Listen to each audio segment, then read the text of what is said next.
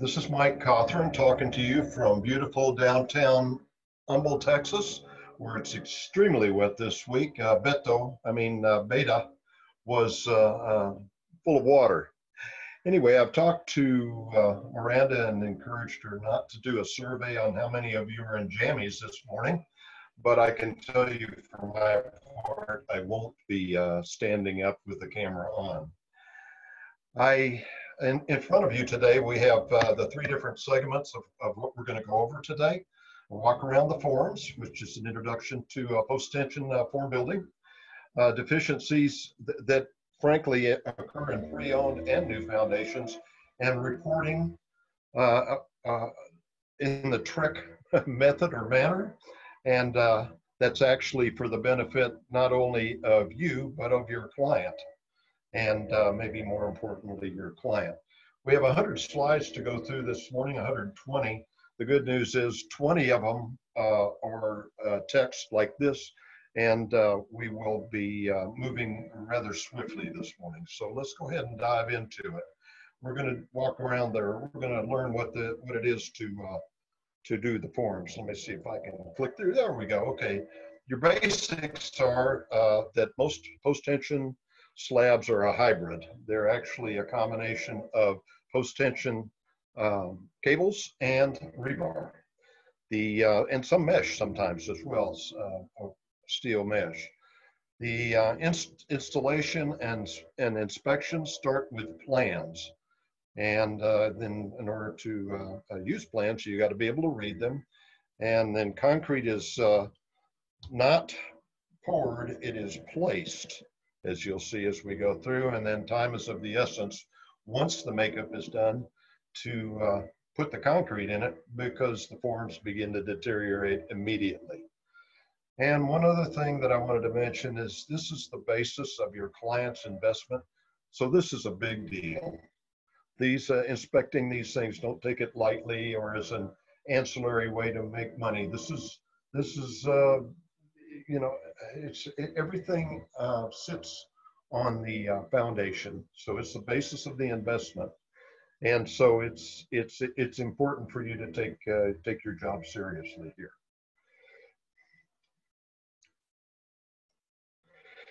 Okay, there you can see that it's a hybrid. We have both cables and we have rebar in this particular picture. And every time you see the two of them together, they need to be tied together. So we have two rebars in at least 3 locations in the picture that are not wire tied. Everything works as a unit and moves as a single function. And this is why we need plans. Best laid plans of mice and men, and you can see that this is a made-up picture, but it pretty much demonstrates why we have to have some plans in order to guide us as inspectors. And on this picture, you can see at the bottom right, those plans need to be engineered, and that's a decree of the IRC. And they need to be signed by that particular engineer, and he needs to be licensed in the state of Texas in all of our cases. The plans also should have the builder's name, the address, be address specific, and then the plan names. And so when you see plans, when you're fortunate enough to get plans, you should note that. This is the final page of the plans that you'll be dealing with when you're inspecting or installing a post-tension foundation, and it's called a beam detail in the jargon of the industry. And it cuts, gives a cross section of each and every one of the beams, which we'll talk about later, and how they're built, what kind of cables or rebar they have in them, rebar cages, whatever the case may be. We talked about placing and not pouring, and honestly, in the 80s, when I did a good portion of my superintending and builder time, we didn't ever use pump trucks because they were too expensive. Now it's extremely commonplace. And not only the mix that comes from the concrete truck, get the left of the picture, but then runs through the truck's pumping system and down to the makeup area where it's going to be placed, is all controlled in terms of the amount of water that goes into it. Okay, this I'm going to take just a brief minute and talk about something that, and I don't have a good picture of it because it's not possible to make one. I don't think. I thought I put one on here, but anyway. Sometimes you'll go into a garage of a finished home, and at the car stop, on all three sides of the garage sunken area, there'll be a crack. And the reason that that happens is because when they place the concrete, particularly on a hot day, and they don't have complete control of the concrete, they will do the finished floor level of the foundation and hold the truck and hold the pouring or the placement of the concrete into the step down area of the garage. When they do that and too much time has elapsed, that becomes a cold joint and an instant crack when any kind of movement goes along. So just watch for that on your finished homes. And that would be the reason why you've got the cracking there, then you know. Okay, there's some of those areas right there. And I think hopefully you can see my cursor that's going along right there. And it is, this is a porch, and this is the garage. And let's see, I think I've got another one. Yeah, there's the porch. On this particular porch, you can see a tall piece of metal standing up here and some little bitty metal standing right there. Those are the attaching devices that connect the foundation to the frame. Okay, in every foundation, you have a set of plans that you want to go by. If you get called out on a pre-placement inspection and there are no plans, or you find that there were no plans used, the makeup installer did it by the seat of his pants, I suggest to you, and I have walked away, because that means that you're the one that's approving the installation and the structural integrity of that, and we are just not capable of that as inspectors. Okay, once the foundation has, you know what, this picture, see those little wires that go back and forth? Those are all welded together. That's that mesh that I was talking about a little earlier. Once the makeup is finished, time is really of the essence to get concrete in it, because rain and even gravity can begin the deterioration process of the makeup. Okay. I wanted to let you know that I'm assuming that many of you have come on to get a kind of a primer on what goes on in terms of your being able or competent to do a pre-placement inspection. It's not something that you can learn in 2 hours. The certification process by PTI, the Post-Tension Institute, is 3 days.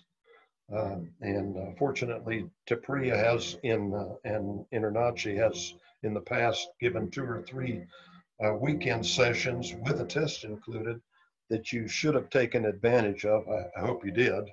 That makes you a little more certified to do it. And even then, you really need a mentor. You need somebody who knows what they're doing that you can go out with just to see how and what you're supposed to look for, because in any class that you've taken, you know as well as I that you can't get all of the I's dotted and T's crossed in those classes. You're going to find some stuff that's just weird. And so plan to do some apprenticing. And one final note is, even when you do this inspection, just as when you do a TREC inspection, you are not an intermediary for your client between them and the builder. So don't get caught in the middle of it. So many inspectors call me and they're trying to dig their way out of it. What do I tell this builder to make him do it? Well, you have no power over the builder to make him do anything. Where your real power is to serve your client and tell them what the condition of the makeup is and why it should not have concrete introduced into it, because it's going to affect the integrity of the foundation. Okay, let's go through the materials and the installation of a post-tension foundation. Those are the items we're fixing to go through. And in this picture, you see the boards creating a footprint for what will eventually end up as the foundation. Those are the forms. Tendons, also called cables. They come in a variety of colors. They're beautiful. They come in everything from black, red, blue, green, yellow, red, blue. I said that, didn't I? Anyway, those are your tendons. That's what it looks like in the inside. They're 1/2 inch, 7-strand, twined, twisted cables. At the end of the cable, and we'll wrap up or pull all this together, are anchors. And they go at the end of the cables or the tendons to help anchor them on both ends, surprisingly enough. Wedges. And I put live end wedges, but there are actually wedges at both ends of the cable. And there you see it in action. See, it goes at the end of the anchor, and there it is seated in the anchor. And we'll allude to this in a little while. Now, on one end of the cable, you see you have cables sticking out, and you have a black thing right here. And that black thing is called a pocket former. And it goes, and then you've got the anchor sitting right next to it. And that is the end that gets tensioned. And there's the dead end. And on that one, you see we have the anchor and the cable. You see we have taping right here so that it won't rupture the concrete when the tension is put on it. And then what we can't see on this end is the anchors are sitting, or excuse me, the wedges are sitting inside the anchor right here. Notice there's about 1 inch space between the two, where the installer has not allowed for that inch coverage of concrete.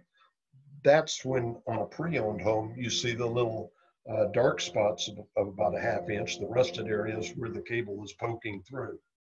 Not a good thing and not supposed to be that way. There's another good picture of it. Now notice on this side, we have a 16-penny nail that attaches it to the form. And on this side, we have no nail. Not a good thing, because when that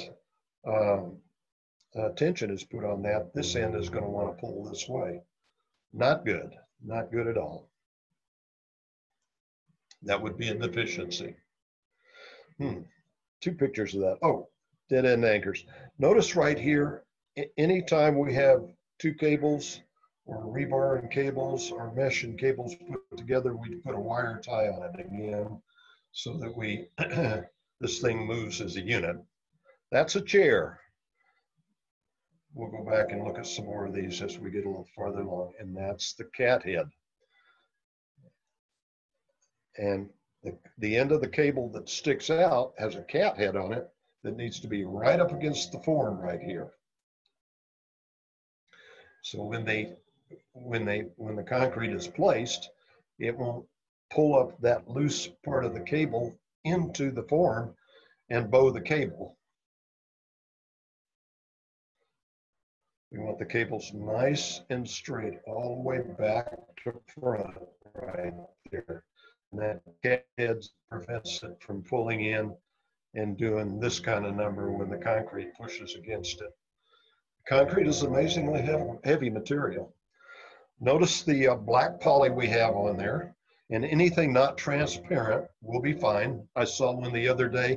I don't think I put it in here, but it was it was actually a combination of red, white, and blue moisture barrier. Now the moisture barrier actually serves 2 functions. Its noted function is to prevent ground moisture from saturating up through the porous concrete. When you look at a concrete, or excuse me, at a garage floor that has like a white powder on it, that's called efflorescence, and that's the moisture coming up through the concrete. It dilutes or dissolves the lime in the concrete, moves it to the top of the concrete.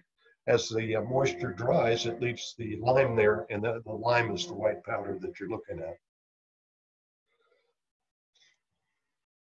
Okay, let's go on to installation. Just a note, if you haven't figured it out, I'm kind of cross-referencing into pre-owned homes as to what you might be seeing as you might inspect them. Okay, we're going to go straight to beams.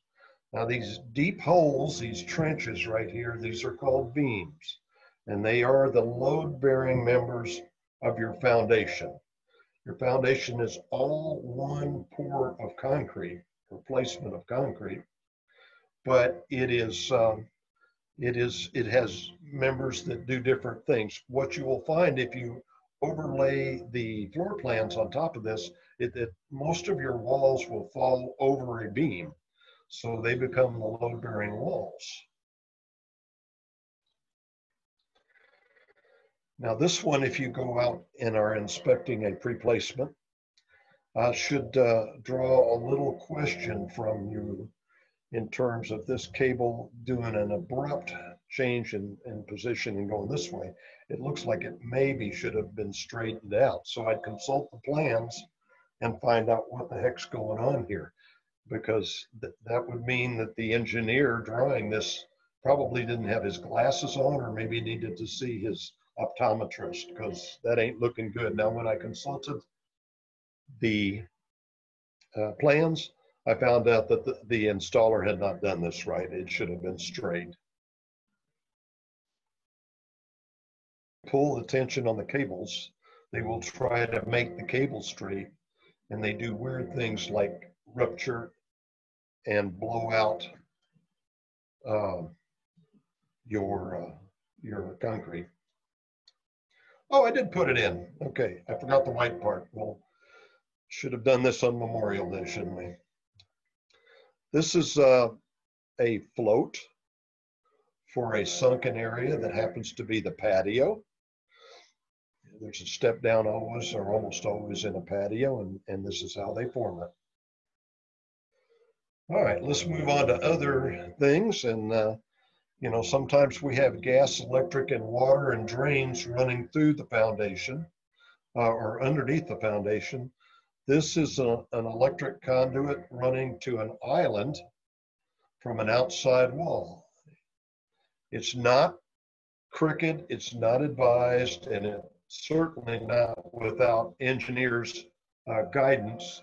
Not something that we just jack up and put in if we forget to put in. If we forget to put it in, it's a mortal sin. Drainage trenches, we'll get back to the drains in a minute. Drainage trenches are critical to help the makeup drain. As I said earlier, water begins the deterioration process, erosion process of the forms. Okay, let's move on to inspecting it. That's what we do. You certainly don't want water in your beams. Edward Robinson asked me to go out and take a look at this about maybe 5 years ago. And it was an, oh my gosh, what do we got going here? We can't, you don't put concrete in at one end and just flush the water out the other end. That's not what we're doing. Water deteriorates the strength of the concrete through dissolution. And it was bad. It was real bad. Somebody could have drowned in these beams. Water also creates cave-ins into the beams, and you should know that beams have a prescribed width and depth by the engineer, and that's something that you also will be measuring on an inspection such as this. If you have cave-in, it's got to be cleaned out. Can't do it. What you can't see really good is this one has caved in and pushed the plastic out So it has a bulge at the bottom of the beam, and as well as this beam wall having caved in. Okay, let's talk about drain lines. You can cross a beam with a drain line, but you can't run this way on a beam, through a beam, because there's too much pressure on the drain line, and these are only made out of PVC, and it can crack it. Also, recently, the IRC has required that we have sleeves on this, so you would have a larger sized PVC pipe over the top of this, so this can more easily move if the concrete moves. The sleeve would go from one end of the concrete to the other end of the concrete in the beam.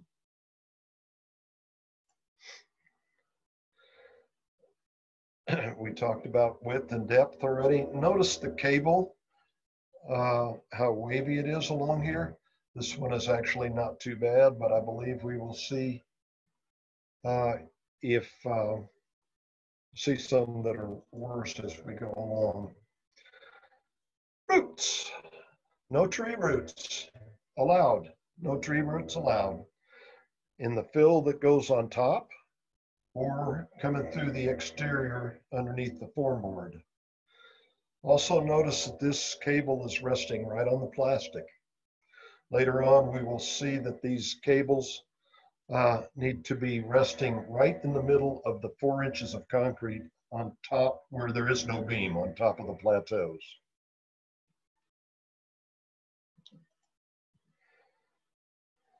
You will count the cables, tendons going this way and going this way. And even if you don't have plans on one of these, which not very often, but occasionally I will not con a builder to let me use, at least while I'm out there, because they think it's proprietary, which it isn't. I will let I will report the number of cables so that if anything ever happens, my client is armed with the information to go back, and the builder needs to justify why he maybe had not enough cables placed. Okay, all the cables need to be tight, nice and tight, okay? No wandering cables up and down here. Cat heads on the end of the cables play a big part in that because they need to be tight, not away from the form board. They're almost like a clamp. As you're out there looking around, just take a look around the makeup and see if you got any extra cables laying around out there. That might be an indicator that they don't have them all installed. It also might be an indicator that they got too many. So you gotta get, just as everything else we do, it's a reporting process. Okay, this is one of those beam detail cross sections that I talked about earlier. And here you can see that the cable is right in the middle of the concrete. Okay, and that's important. Let me move Miranda out of the way here. Yeah. They don't have any chairs showing on this, unfortunately, but chairs should be within 6 inches of the edge of the beam right there, and every 4 feet in between. Notice we have a tendon here showing and a tendon here showing. And then notice that the cable, as it gets to the beam, goes down. It goes down so that it makes really good contact and is maybe 6 inches below or so the top of the concrete. If we came to right here and we put the tension on, the chances are way greater for it to blow out the concrete right there, and we lose the cable tension and have a mess on our hands. Also, you should know that there is one of the things you'll learn in the Post-Tension Institute class is that there is a spray that goes 45 degrees on either side of the tendon, and this is where all the pressure is placed on this when the tensioning happens, right in this area right here. All right, tendons, you see here that they're tied to the rebar, but the rebar is laying right on the plastic. Not a good thing. Tub buckets. How many times on a finished home have we looked in behind when we're thankful or good enough to have a tub access to look in there and we see dirt? Well, we shouldn't see dirt. Here you can see that the tub bucket should be raised to allow 4 inches of concrete underneath and the moisture barrier. And right there, what they're missing is tar right up against the drain coming through the plastic. That's a big deal, and that's why we see all that dirt. Great entry point for termites. Great entry point for termites. There's another shot of it.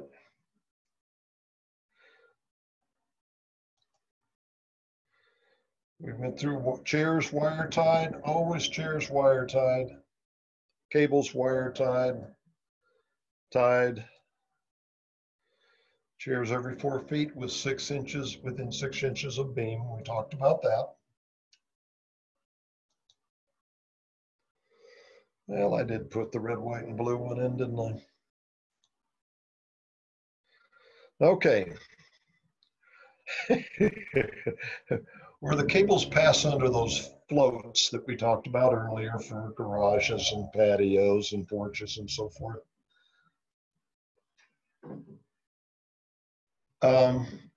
We should have a chair that's upside down that holds it from floating up and being something that we might see when the concrete is finished. We want it, again, in the middle of the concrete. So sometimes chairs are not down, sometimes they're up, as in when they go under floats. They also are on their side when we come up against a plumbing riser. And that one doesn't have one, obviously. And the reason for that is, again, when we tension the concrete, it tries to pull the cable straight, and it'll crack that riser. Drain lines with a crack are not always good from a sewer gas standpoint.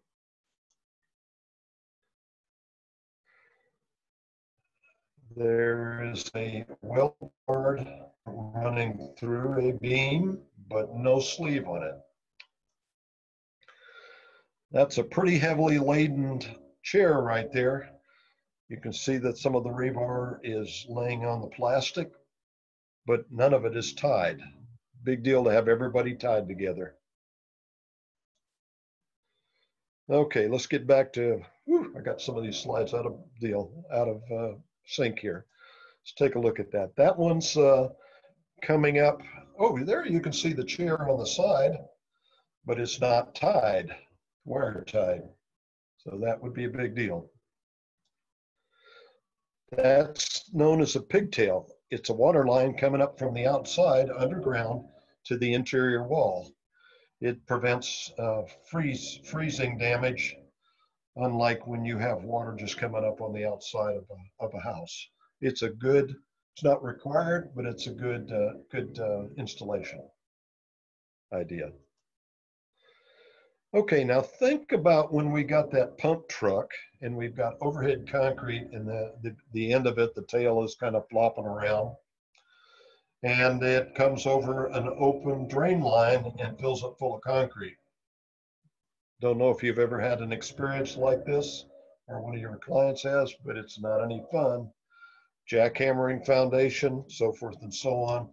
We do need to cap them to prevent that from happening. And frankly, duct tape over it is fine, it's adequate, but we need it capped. That's kind of what it looks like underneath the foundation, or underneath the concrete, once the concrete is installed.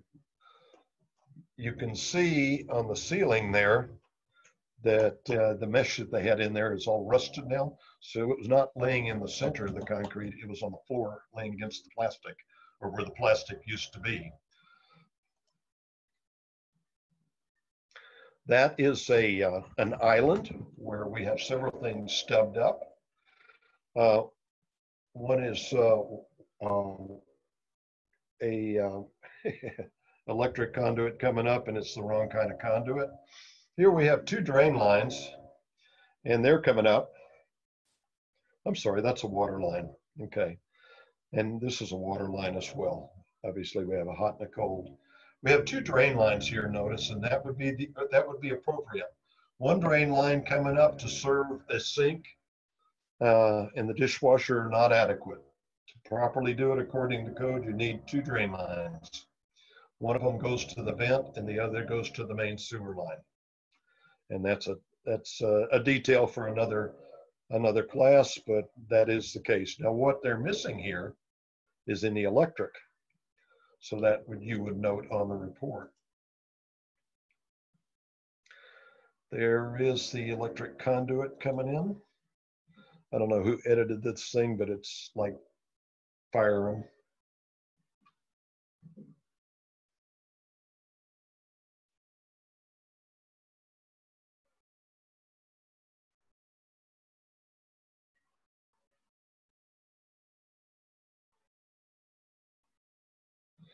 Okay, I have a question here. Let's see, I can only see part of it. Mike, can you address the vapor barrier requirement as a standard of practice to omit plastic in the bottom of beams? Let me move it over here. I call it out immediately. Okay, all right, good question. All right, we had the vapor barrier, and then it goes down into the beam. Now, let's go to the outside beam, the exterior beam. It should go down the dirt and into the beam across over to the outside, and the outside dirt that would be, just to orient you, underneath the form board should not be covered. City engineers and city inspectors sometimes call for different things, but the difference really has to do with the supplemental grounding and the ability for the foundation to release moisture into the soils. And that's the difference, and that's why it's that way.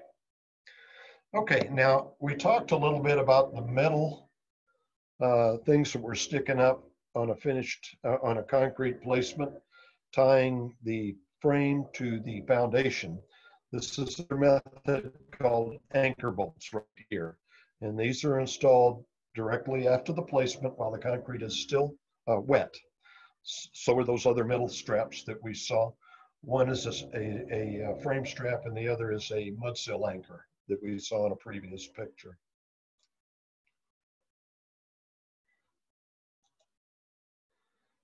Okay, after the placement, 7 to 10 days later, it should be tensioned. So let's go right to that. This is a tensioning, tensioning press. And let's see, let me move my chat box out of the way. You can see it on a table with an anchor installed at the front end. Here he's tensioning the bottom cable. In this particular foundation, we had a cable up on top and a cable on the bottom. And he's tensioning the bottom one. He puts 29,000 kips on it.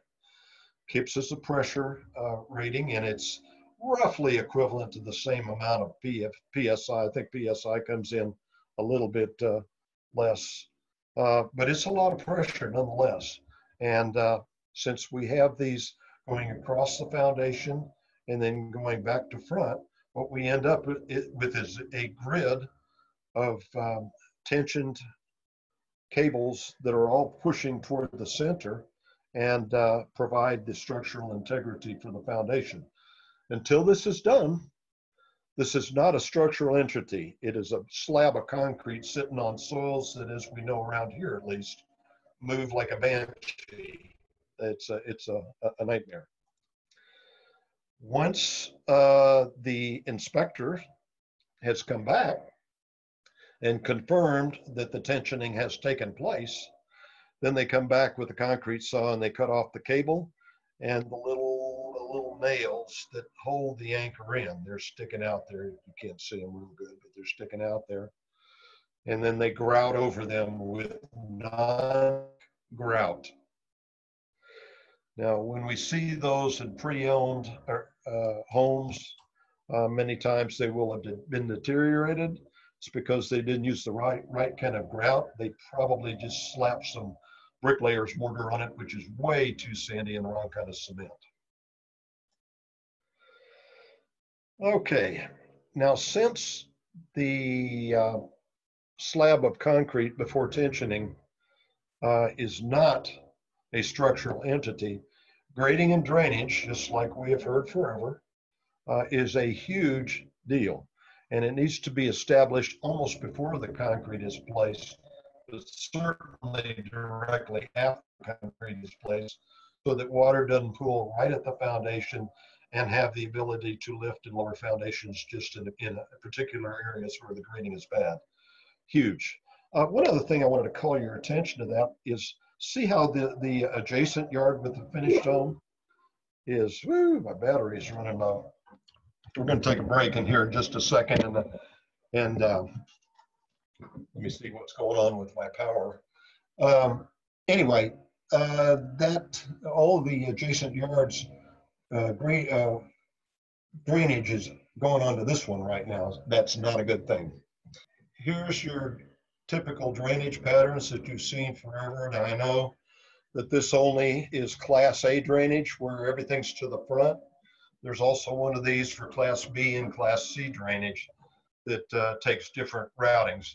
The point that I want to call to your attention is right at the foundation, the grade moves away from the foundation, so we don't have any ponding at the foundation. That is the major cause of foundation movement, at least in elastic soils.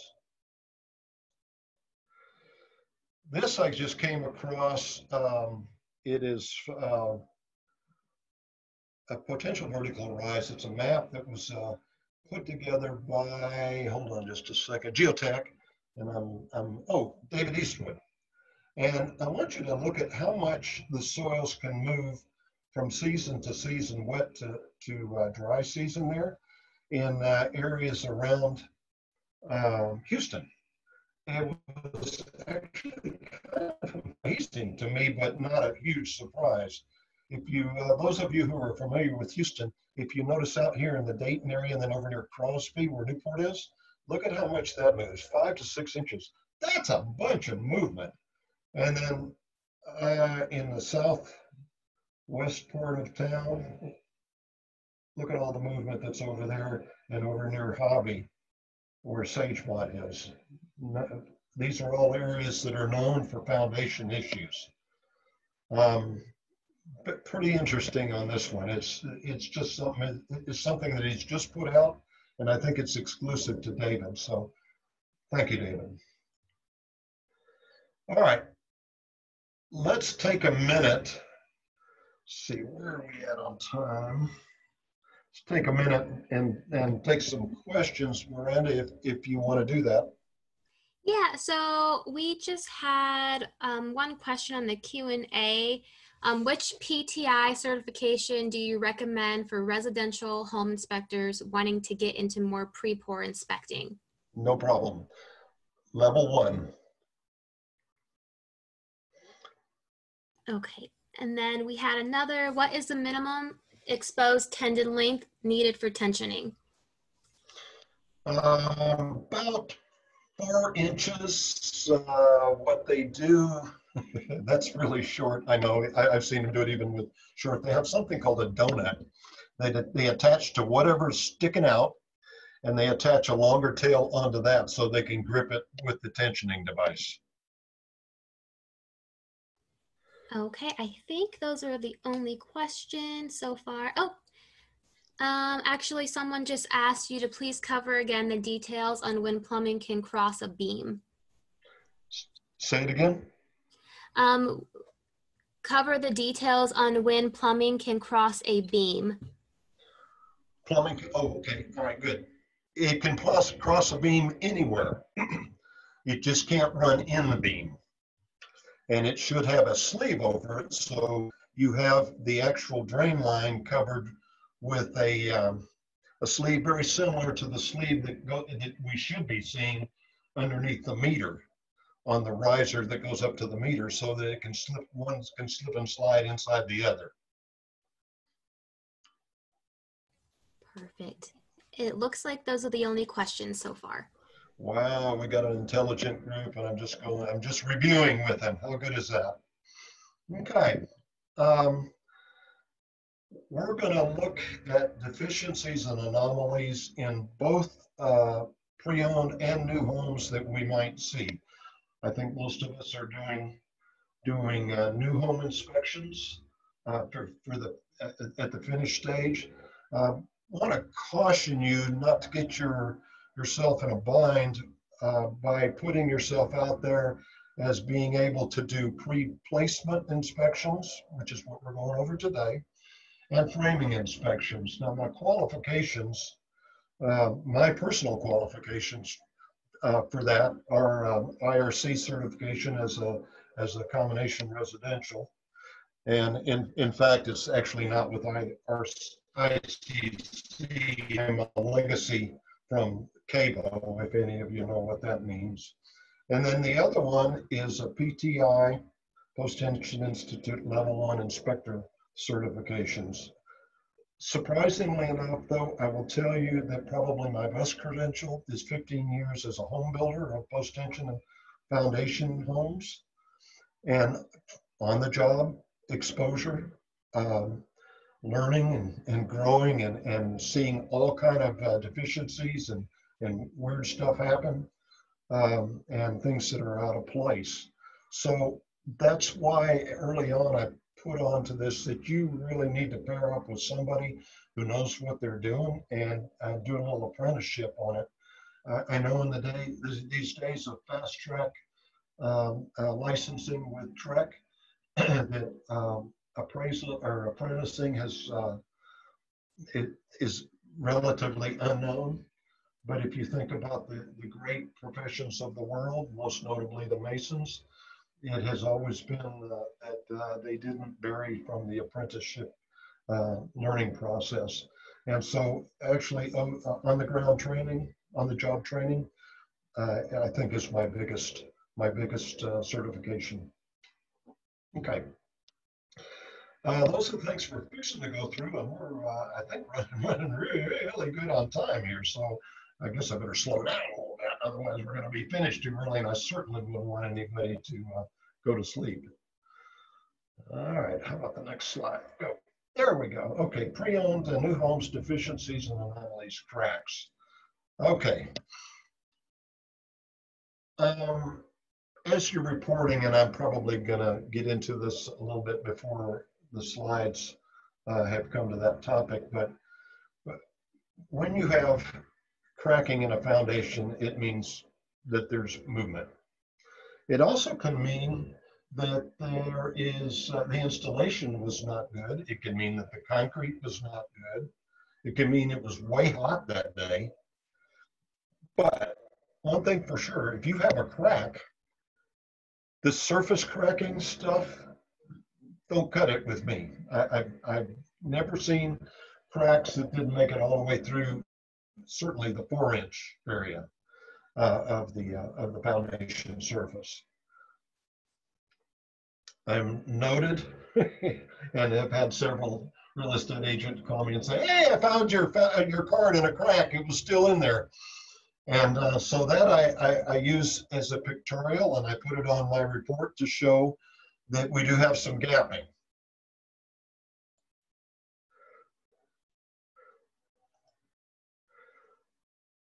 Sometimes we see the cables showing through, and we talked about that earlier on in an earlier slide, and that's not a good thing.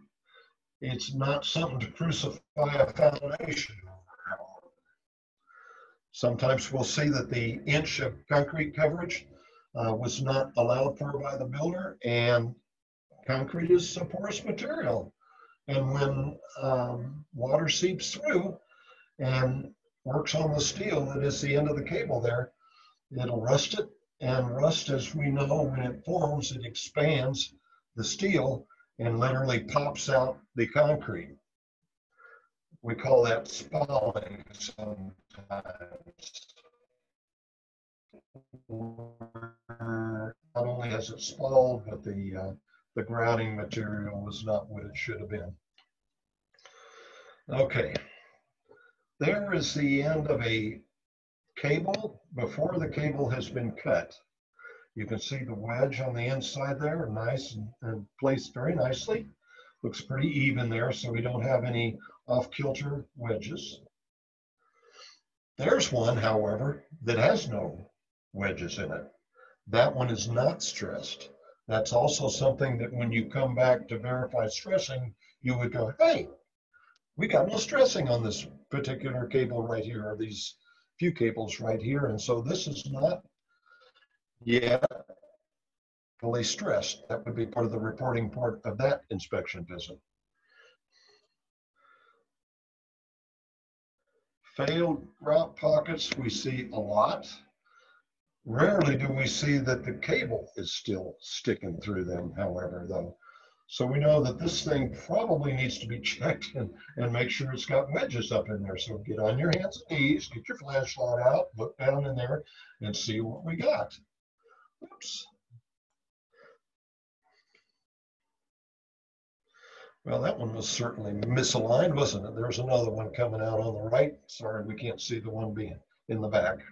It was probably the juiciest one. Oh, let me go back just a second. No particular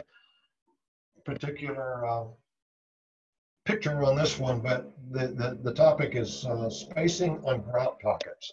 So when you're looking at a finished foundation, whether brand new and grouted, the cables are cut and grouted, or a pre-owned home, if you should expect to see post-tension cables about every 5 to 6 feet.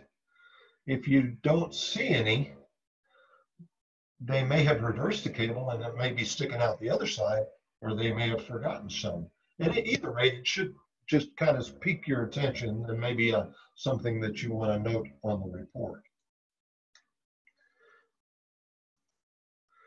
Okay, moving ahead onto pre-owned homes.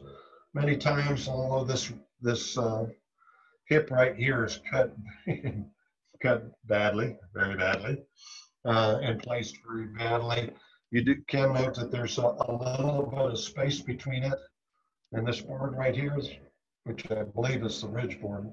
Poor perspective on this one, apologize. And that happens when we have foundation movement.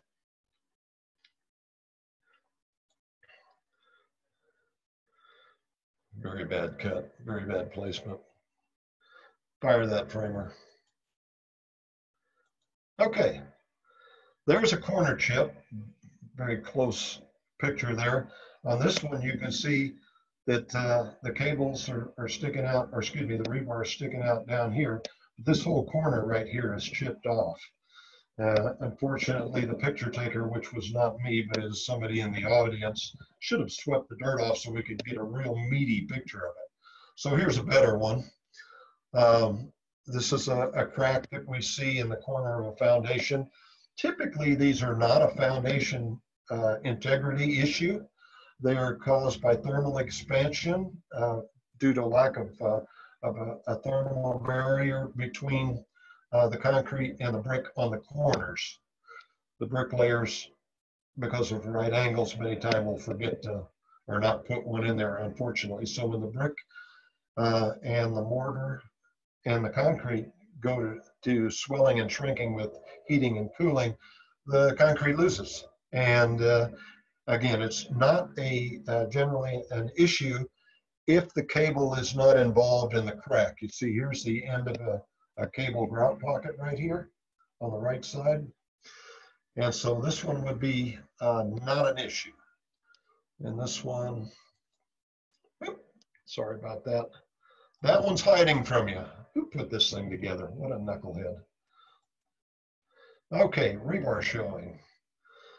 Rebar showing works just like the cable end we saw a little bit ago when the moisture, when it's too close to the edge of the concrete and the moisture seeps through the porous concrete, it'll rust it. And when it rusts, the steel expands and literally pops out the concrete. And it is a deficiency that we need to report. There's one that never even made coverage in concrete. It was right up against the form board.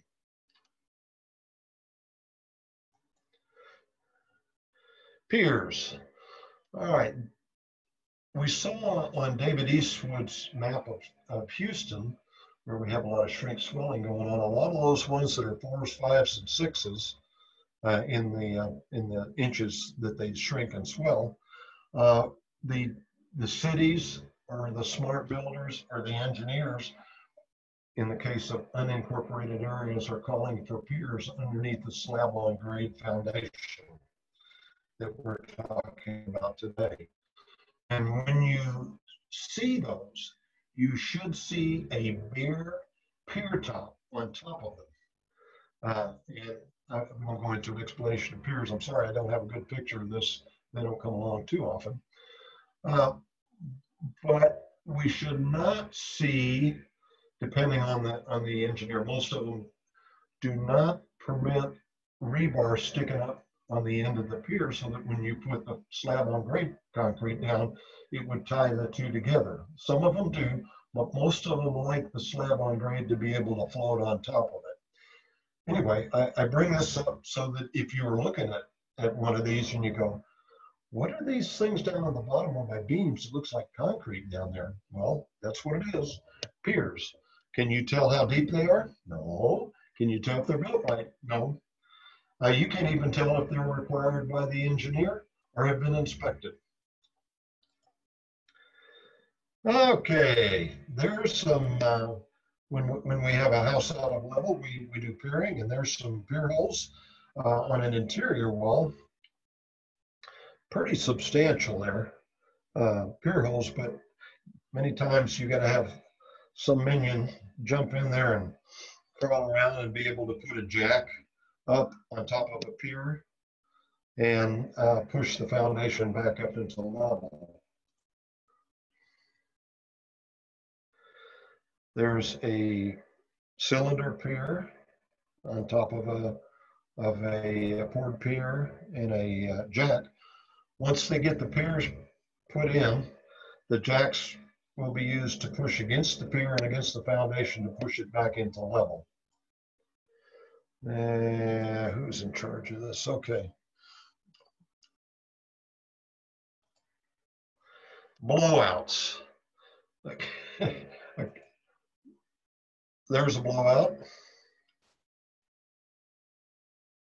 That's when the tension on the cable released, and with 29,000 kips, it creates quite a bunch of havoc. You can see that the foundation cracked all the way up into here and over into here. It was pretty rough. Now this was a little townhome in Kingwood that I saw this weird looking lump underneath the carpet, and I'm hoping that this next picture does not come in behind this one. I would be disappointed because I want to show you. But being the nosy, inquisitive professional inspector that I am, I go, okay, who's under there? Who they got buried? And that's what I found. This cable had blown out, come through the concrete, shredded the sheathing that covers the cable, and we did the necessary reporting on that one. Pretty interesting. Oh, apparently we got some extra blowouts. Okay, this is a commercial structure that I'm inspecting over in the Bel Air area, and you can see that they didn't even come close to using enough concrete around the cat head. It's not even covered. Cat heads need to be covered. They did a pretty good job of keeping it an inch away, from the concrete, but they didn't cover it with concrete. So the guy that placed the concrete is at fault here. There's another one. This thing was just fraught with them. I couldn't believe it. Excuse me. That last one that we just looked at was too close to the top. There's one where the the anchor, which is normally parallel with the edge of the foundation, had moved around when they tried to stress it. Wasn't going to hold anything. So these are the guys that are coming out trying to fix it, and they're doing it with a concrete chisel and trying to get down there so they can make a flat surface behind the anchor for it to anchor to. That's the fix. That's something that you don't want to see happen.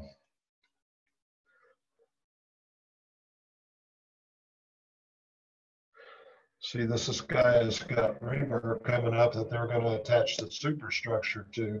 He's not really excited about getting too close to them, so this is a real precarious repair right here. And there's another one where two cables come out too close together and not even close to enough concrete around here. Now you notice all of the rock showing through right here. This is called honeycombing. And the way we get around that when we're putting concrete down is we use a vibrator that gets pushed down in the soup, and it literally vibrates the soup part of the concrete over to the edge. So we have a nice finished edge, kind of like right here, and kind of not like right here.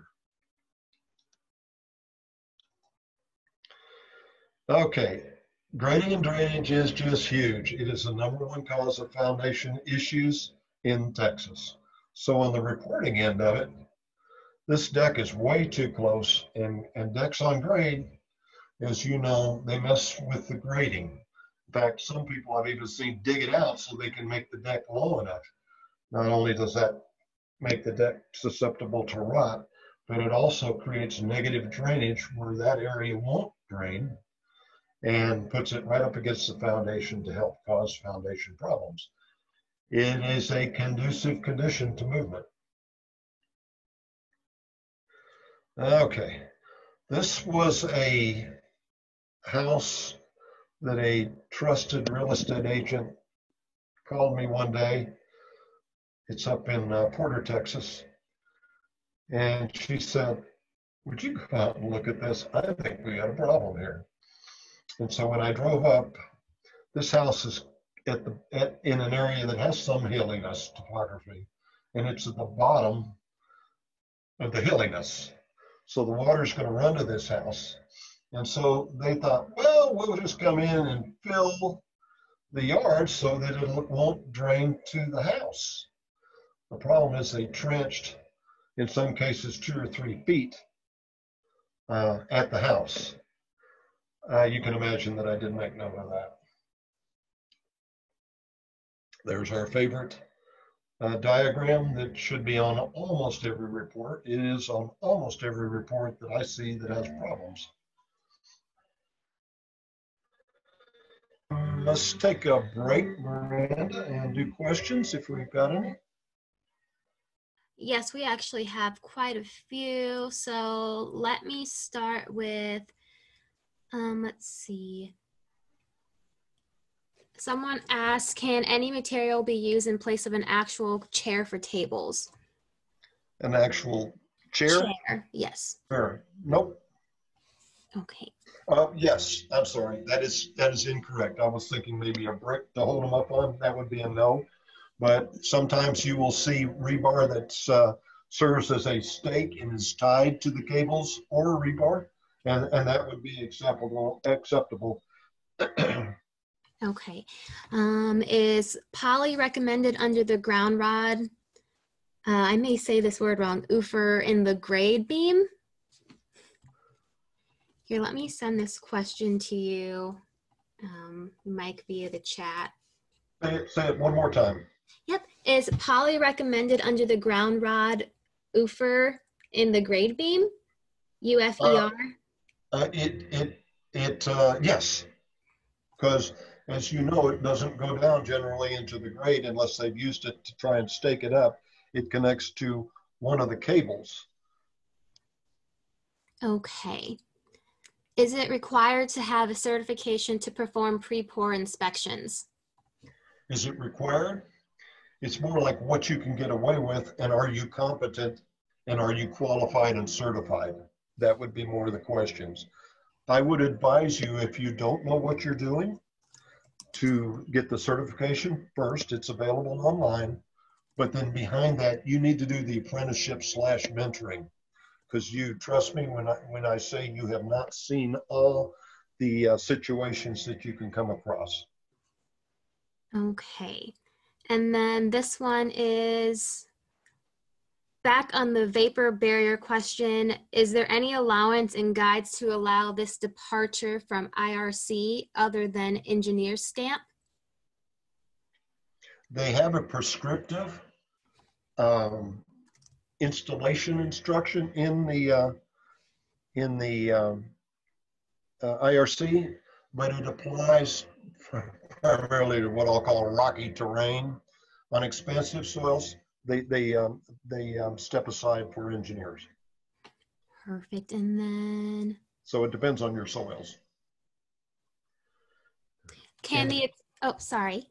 That's okay. In the Houston area, I never see anything but engineers. Okay. Can the exposed rebar be repaired using the cable grout?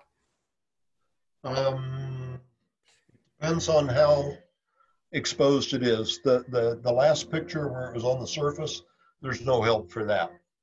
I would certainly clean the rust off and grout, but in any case, we got to clean the rust off and paint it with like a marine paint or a Rust-Oleum or something like that prior to the grouting. Okay. There's another question here. Plastic cable caps, as shown on the PTI design manual requirements, are important to mitigate corrosion of the cable end. They're asking if you have a photo of that. Maybe that's something that you can email to the class afterwards. Absolutely. It's important. I don't think I included, unless it's coming up, I don't think I included it, one of them on it, but it's absolutely critical to keeping the cable ends, but it's not a substitute for having coverage with concrete. In other words, backing them away from the edge by 1 inch. And it is no more or less than a cap like you would find on your shoot, I don't know. I was going to say on your lady's hairspray when she buys the pump sprayers, you know, it's a protective cap so you can't pump it. It's just a little plastic cap. It's generally clear. Okay. Well, then that will be it for questions right now. Okay. All right. You know, we had the question on the UFER. Let's dwell just a minute on that because there's a huge discussion on it. Since 2011, the NEC has asked for supplemental grounding, and it's primarily because the soils are resistant to accepting electrical anomalies of most any kind readily, and it is just another ground rod. It makes an allowance for the UFER rod to take that place of one of the two, and the resistance that I have to accepting that is that generally they go down and they attach to a cable. They don't go into the ground. And if they went into the ground, I know darn good and well they didn't go 8 foot like NEC requires. And then I look at the rebar that they're using for it, and it is not an approved material for a grounding rod. And if they go down and attach it to a cable, they only attach it to one of them. So the rest are two, maybe, if they have one handy. And the rest of the cables are not grounded, so it can't disperse it throughout the concrete. And then finally, If we did have some kind of a tremendous surge in electrical go into that UFA rod that connects to the post-tension cables, we talked about the heating up. Rusting is a very slow form of that, but introduction of electrical force is another one. Going into the cables, they would expand fairly violently. And what would that do to a foundation? The concrete foundation would rupture it. My opinion is yes. You'll have to follow your guidelines because everybody's all over the board on that, unfortunately. Wayne Rogers has landed on the side of they are not a second grounding rod, and according to NEC, they don't qualify. So that's where I come down on it as well, just from a common sense standpoint of the things that I just enumerated. So anyway, we are in the 9 o'clock hour. So let's go on to reporting. And reporting is something that half of what we do is as an inspectors. And this, we're going to follow the Trek reporting guidelines. This is not what you're required to follow if you're doing a post-tension pre-placement inspection report, because that doesn't fall under Trek's purview. Nonetheless, a lot of what we look at will be finished homes in a brand new homes or pre-owned homes. So we are required to render an opinion. I have inspection reports that are passed to me nearly weekly, as many of you probably have, that have no opinion as to the performance of the foundation. And most of them have an allusion to sending folks to a structural engineer. And to me, at least, that is sidestepping your responsibility and your to establish an opinion on the performance of the foundation. And I tend to walk away from performing as intended. It's a real nebulous way of putting it. And Mr. Wilcox in the past has gotten with me and said, don't use that because it's nebulous. You have no way of defending it. So I encourage you to not sidestep your responsibility. You are required to provide an opinion as to the performance of the foundation. And if it's holding up, it's holding up. And so what's the definition of performance of a foundation? Performance of a foundation is adequately supporting the loading that's placed on it. It's that, literally that simple. So you need to make an opinion that it's not, or it is. And if you are saying that it is not, then you're sending them or recommending the further evaluation by a structural engineer would be appropriate, because that's the next step. You're a generalist and he's a specialist, and that's what you do. If you say that it's, and excuse me, notice that I didn't say a structural engineer or a leveling company. And I used to a long time ago, but I don't do that anymore. And the reason why is because I found over the years that leveling companies do usually a great job of leveling foundations and supporting them. They do. But they do a lousy job of correcting the causes, as we'll get into in a little while. An engineer should speak to all. He should speak to the causes, the resolution of those causes, and the resolution of the foundation movement, or the fact that it doesn't need any right now. Now, the other opinion is that that you can provide is that it's performing its job as a foundation. However, what we will find when we go out there is that there's a lot of conducive, if you will, conditions to it stopping or not performing it. And a lot of things that it's working hard against. Grading and drainage is numero uno. Lack of full gutters or partial gutters. Cable ends that are showing.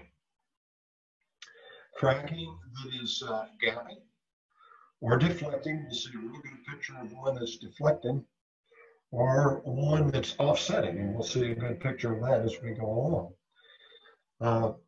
And we'll go through a bunch of those. Are you paying attention? Yes, I'm paying attention. Thank you, Marina. Okay. Everybody, the yes button. So we'll get into that. Okay, foundation appears to be performing its intended function. No evidence of significant distress was observed as indicated below. That's my phraseology. Or foundation appears not to be performing its intended function. Evidence of movement was observed as indicated below. So, in addition to rendering opinion, you're also supplying the rationale for you reaching that opinion, and that's right out of the textbook. So you should be doing both of those. I received a report last week that didn't provide an opinion, and it almost had 2 sentences under the foundation section. I will tell you that with pictures, my foundation section ranged from 2 pages of my report to 5 sometimes.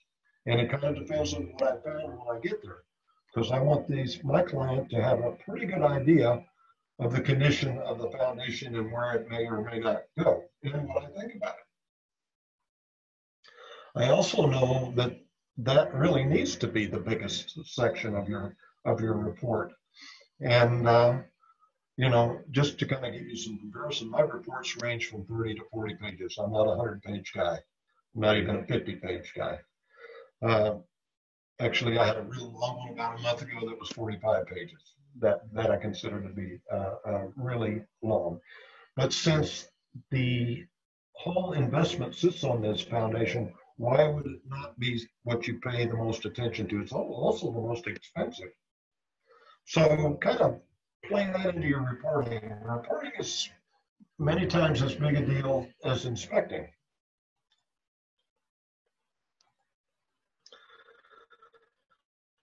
You also need to address a second foundation, like a detached garage, or like additions.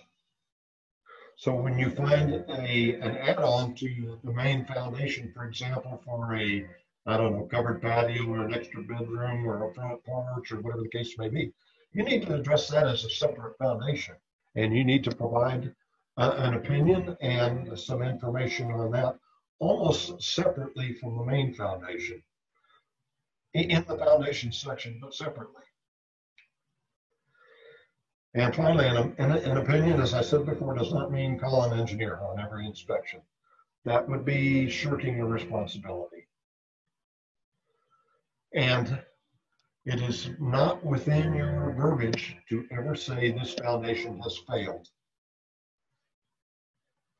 You should say things like more movement than I would expect to see, or that I deem as normal or beyond normal, whatever the case may be. Failed is one of those engineering terms, and they're the guys that are certified to say that, make that kind of an opinion.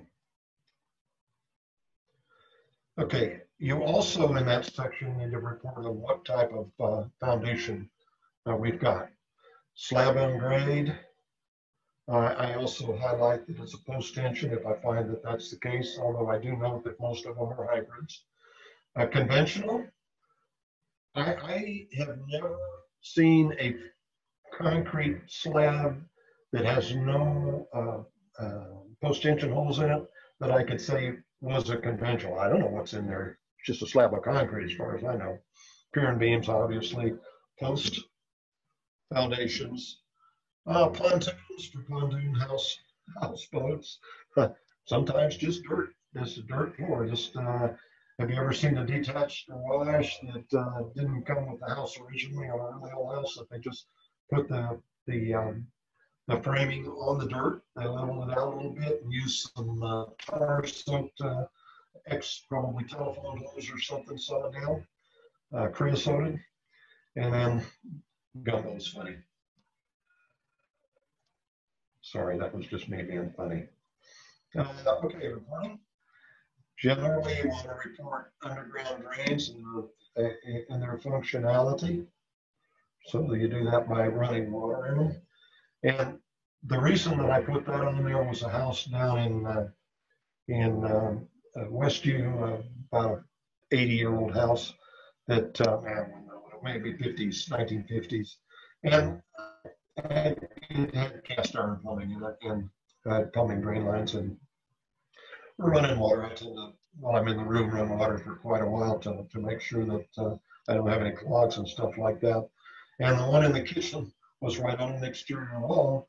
And as we're leaving, I shut off the water, and the client and I are walking down the side of the house. And underneath the foundation, the water is literally gushing out. Gushing out. It was unbelievable, running down the driveway. And it was just a matter of cast iron drains not being there anymore.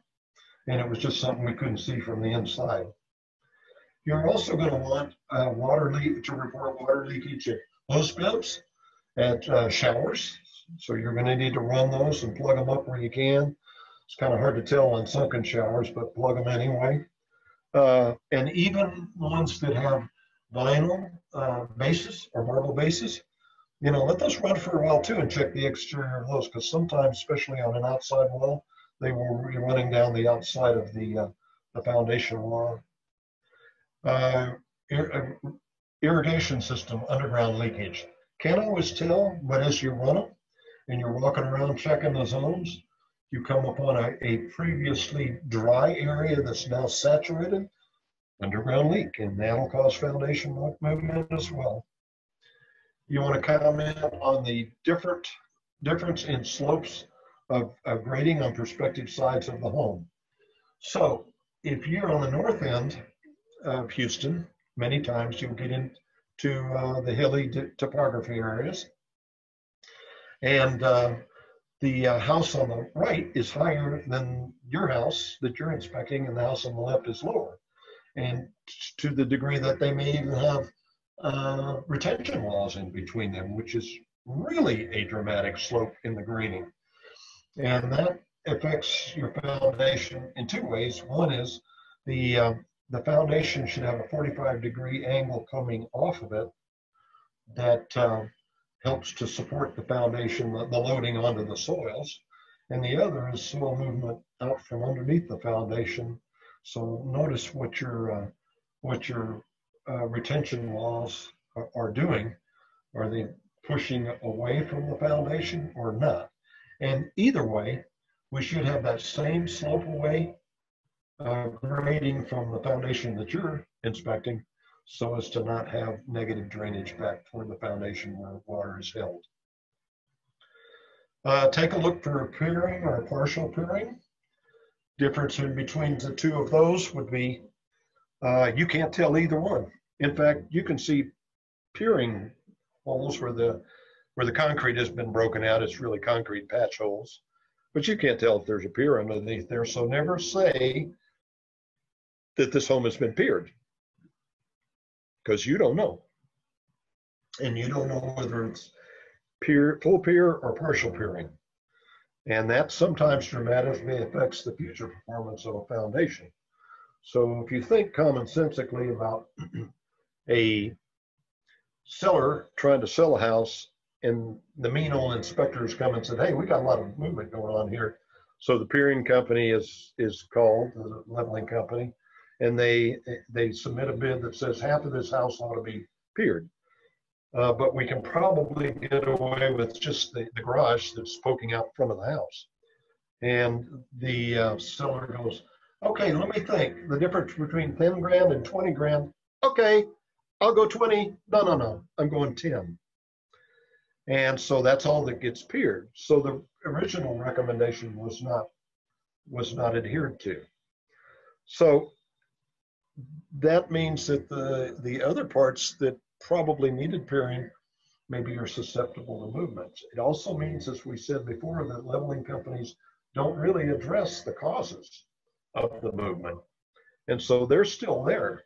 And 10 years, 18 years later, they can still cause the same, that tree right up against the foundation can still cause more foundation movement. It may not be sinking, the tree may be causing the piered area to go upward. So the items that I put on my report that they need to be asking for, because it seems that they're never offered or even addressed on the seller's disclosure, very seldom, is engineer's reports from the peering, both initial and final. Yes, it's done, it's completed. The as-builts with a engineer's stamp on it saying exactly where they put the piers. And this is different from the proposed diagram. Looks very similar, but it's different. We also want to know about the warranty, and is it transferable, or is there even one? And we should know who the peering company is to see if they're even in business. Finally, we want a hydrostatic test, and this is why I asked for that. I did a home in Kingwood about 10 years ago for a really nice couple, and they had foundation problems, and they were fixed. And 10 years later, I'm back in the house, and I walk into the bathroom, and he's cleaning up, and I recognize him, and I said, "How are you doing?" And, you know, he said, "You know, Mike, we got the peering done, and it was good, but we did not follow your recommendation on hydrostatic test." And when they peered his home, which required full peering, they broke, when they lifted the foundation into level, they broke a bunch of the drain lines.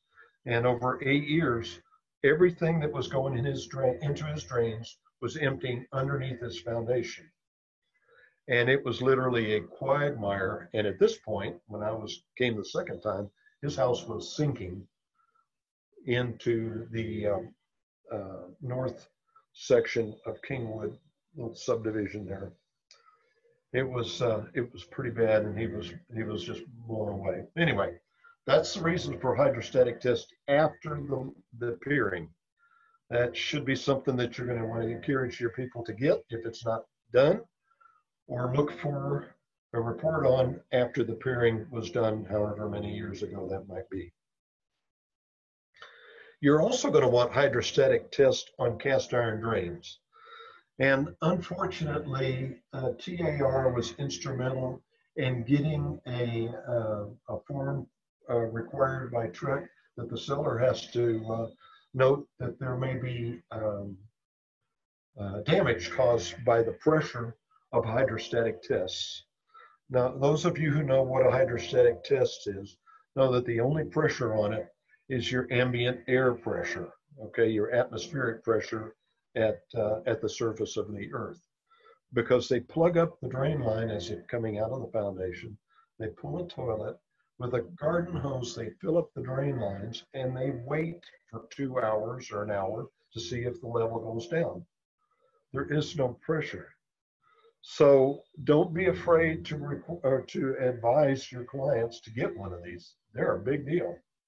And if you've got a home that's built in the 50s or 60s that's got cast iron drains, I can nearly assure you that much of the cast iron has now rusted away, particularly underneath the foundation, and it is the cause for foundation movement. Okay, if you see a primary condensation line going to the exterior of the house and it's leaking, and it's the primary again, I advise that these be attached to or tied into the drain line up in the attic. They will cause foundation movement because a cranking air conditioner may, in our humid plant, produce 15 to 20 gallons of condensation line water every day. And it literally swells like negative drainage right there where it's being dumped. That will cause foundation movements.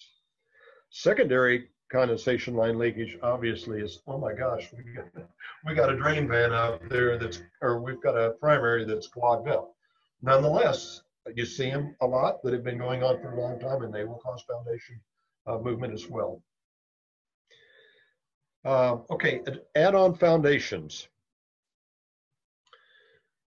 You cannot tell if the primary foundation or the original foundation and the add-on are tied together. Most engineers these days, not all of them, but most of them, will tie the two together from a rebar standpoint. They will drill in and have rebar that crosses in between them.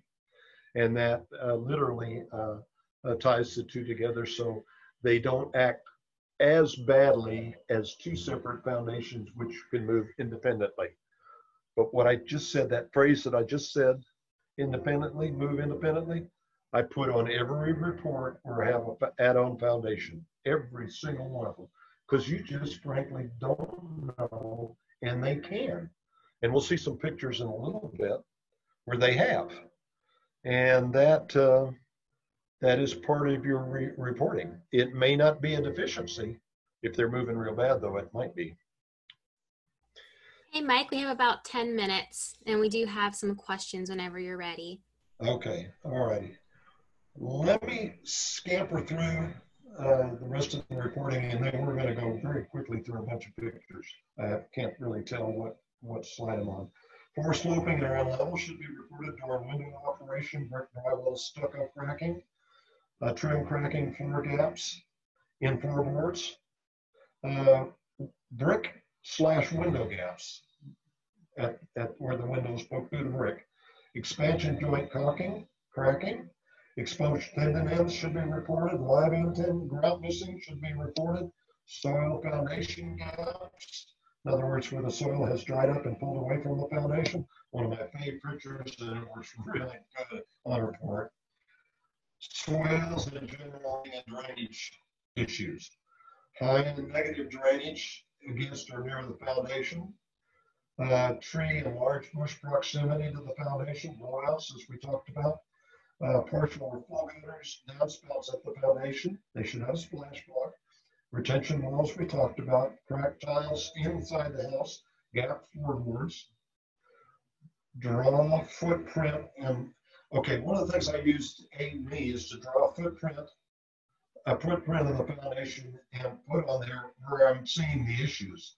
It can often let me know where the movement is taking place, just because of the indicators that I find that we just mentioned, that we just went through.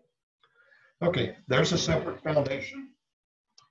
Tell me when I get to 5, Miranda, please. There's maybe a pyramid. There's 2 separate foundations. Great picture. Always include a picture of the separate foundations. There's your forever legacy diagonal crack above a door opening. I think we might have some foundation issues there. Tile cracks in the bathroom. Not always because of backer boards there, but when they are, it means it'll tell you something about the intensity of the movement. Sewer cleanout leaking. Subsiding soils into it. Bearing soils from the foundation are affected by this. There's the brick window gaps we talked about.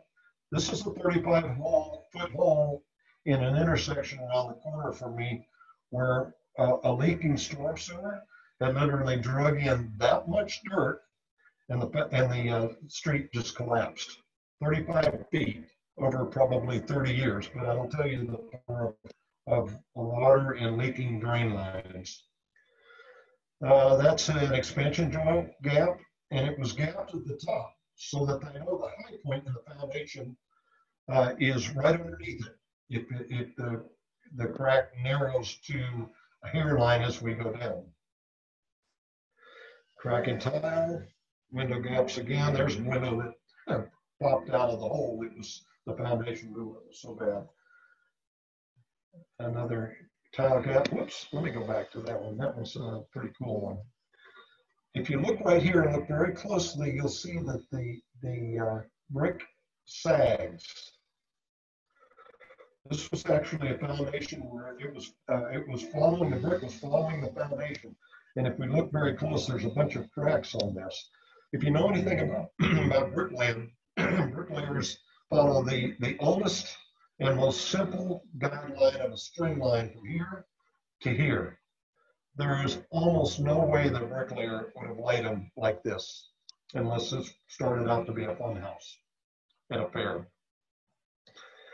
There's the window sheetrock gaps on the inside.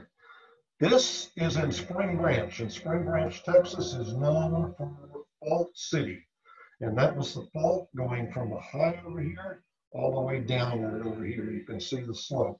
And this house followed the fault. It was sitting right on the dadgum fault.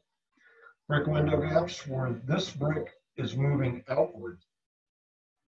Fairly substantial on the movement. This I pulled up in front of it. This is what that tree is doing to the curb on the street. May mean we have some issues right up in here as this house was pretty close. There's a mud seal anchor that's exposed on the side of a foundation. That I certainly would call because this part of the framing is not attached to the foundation anymore. Top trap, see what we got going with the water on, see the water leakage that I've got going in there. Absolutely on my report.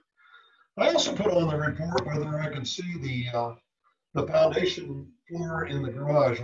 Always my favorite place to look. And this day of you know, staging the interior of houses, they go, well, just stick it all the extraneous junk out in the garage. And so I also put on whether I can get to the breaker box and the water heater and the sometimes the sprinkler controls, that sort of thing. The sewer clean, I mean the water cutoffs. It's like, I hate staging. All right, Mike, we have about 5 minutes. Okay, there's an example of one side of the crack higher than the other side of the crack. No bueno. Okay, I'm spraying through. This would be a bad sign. Everything you're going to see on these, oops, how'd that one get in there? Everything you're going to see on these are something that you would want to report. Okay, Miranda, hit me. Okay, give me 1 second. Let me just get this poll out of the screen. Stop sharing. Okay.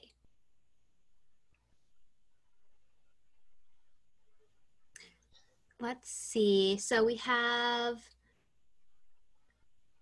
a question. Are detached garages required to be inspected? Yes.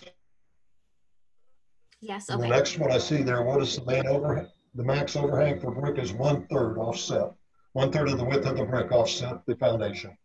John. And then, okay, we're not going to be able to get to all of these.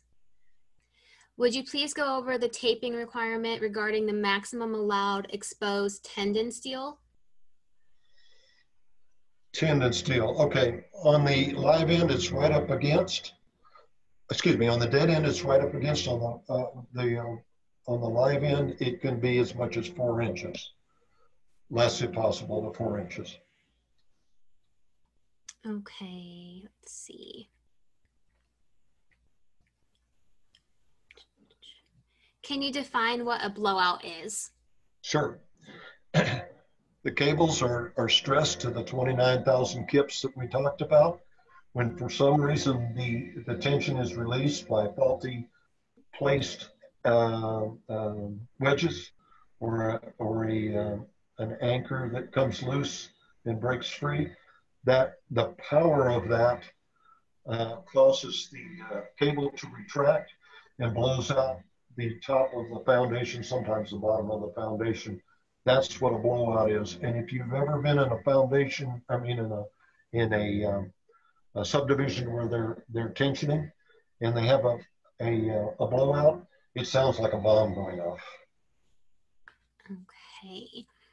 You don't want to be in the way. Let's see. Okay, this question is kind of long, so I'm going to post this in the comments, Mike, so that it's easier for you to see. Okay.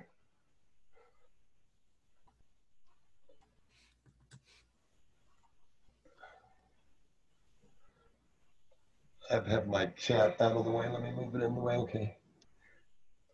On a P&B foundation, the piers are performing solid concrete blocks, no windows off, grade multiple cracks and drywall, and the floors are unlevel. Will you render an opinion as to, and the floors are unlevel? Will you render opinions perfect?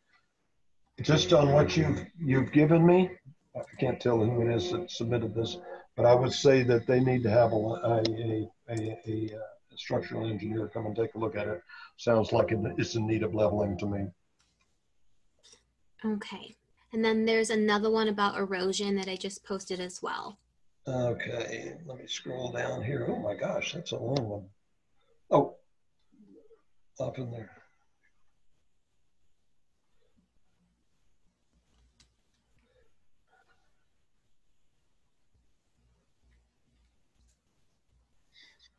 Yeah, no problem. Brick is 4 inches. Anything else is 6 inches as far as your exposure. And you want the positive drainage away from the foundation on all 4 elevations, everywhere. Let me make sure I answered it. There often be 1 or 2 corners of a house exposed by erosion. Yeah, you got to have it all the way around. One of the things about any foundation is what you do to part of it, you want to do all the way around. That's why sprinkling all the way around is important. Gutters all the way around is important. The grading and drainage positive all the way around is important. Perfect. And then we'll do one more question. Someone asked, what are your thoughts on gutters? I see gutters on the front, but not the back. This would appear to cause significant moisture difference around foundation.